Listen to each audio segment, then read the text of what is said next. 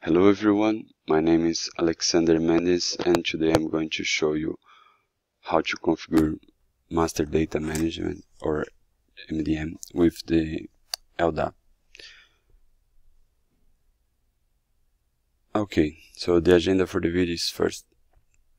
The first thing that you need to do is that in the Hub console you need to create an authentication provider.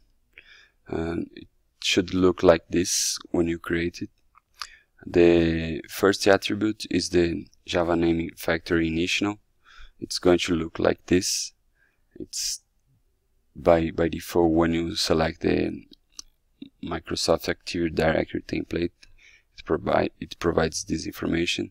Then the Java naming provider URL is basically the IP address of your Active Direct machine and the port number, username, postfix and prefix. In this example here, my domain is test.informatica.com and all the LDAP users have been created under the organization unit users, and the username prefix it's going to look like this. I'm going to show how to gather this information soon. So after that, what you need to do is that you need to create a MDM user under the Hub console and set this property authentication externally.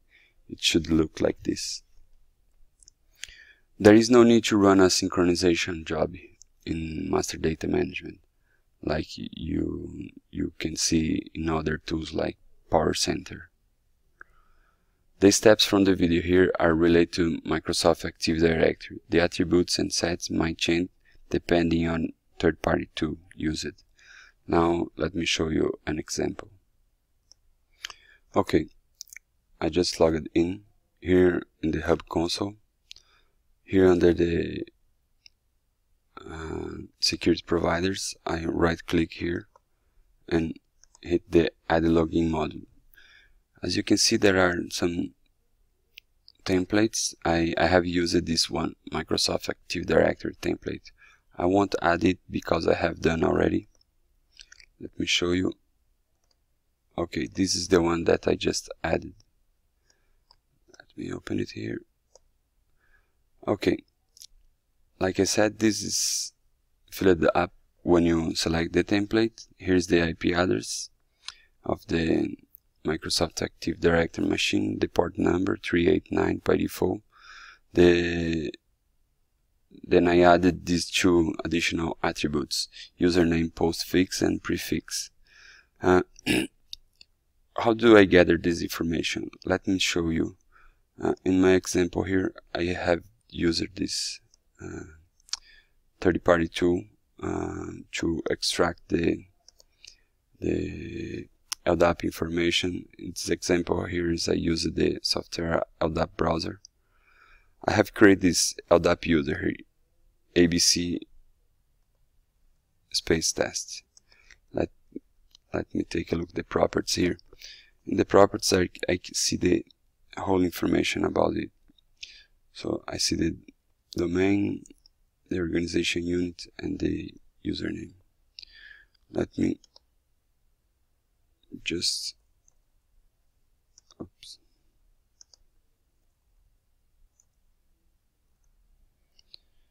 let me open a notepad just to paste the information here.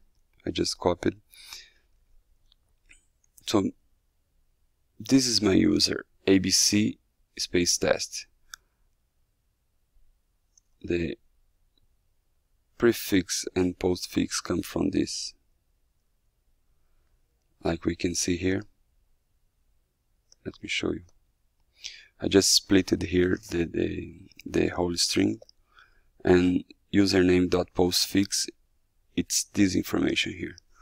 Whatever you have in your environment until the username.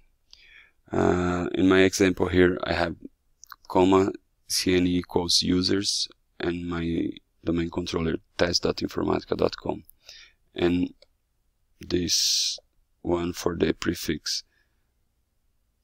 cn equals. Okay, I have done that. Now the steps Let me minimize this one also. Now I'm going to create the user here. I already did it. Let me redo just to show you. Okay, I hit the plus sign, then I specify the user ABC, last name test. I have to set the same one here, ABC space test. Now I need to flag this option, use external authentication. I just flag it.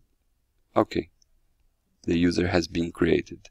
Now let me give a try here and try to log in with the user. ABC test. I'm set the LDAP password and hit OK.